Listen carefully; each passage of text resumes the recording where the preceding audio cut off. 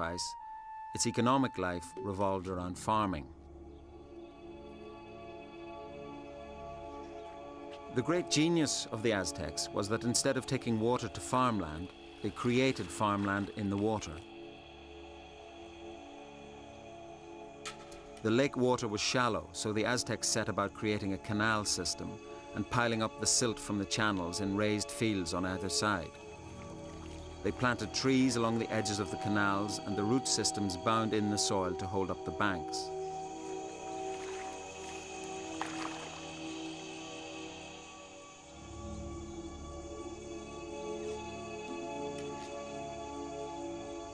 Here in their water gardens, they grew plants like aguacatl, avocados, tomatatl, tomatoes, and chocolatl, chocolate, along with the many fruits the city required.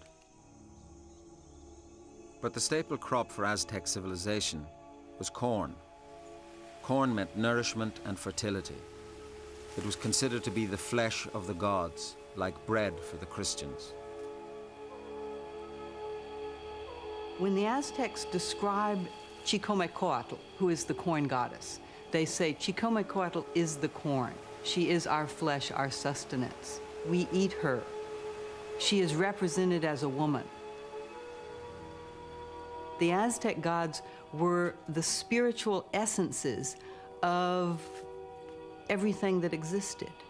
So the corn, the water, the earth, the rocks, the flowers had their own supernatural essences, which then are articulated as deities.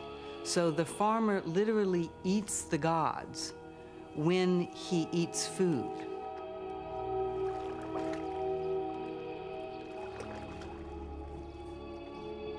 The Aztecs built an aggressive and imperial culture, but they were also great lovers of beauty.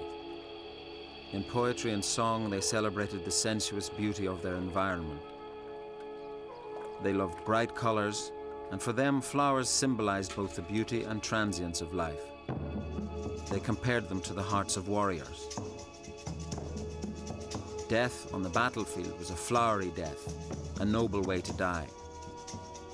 The other honorable death was on the sacrificial stone.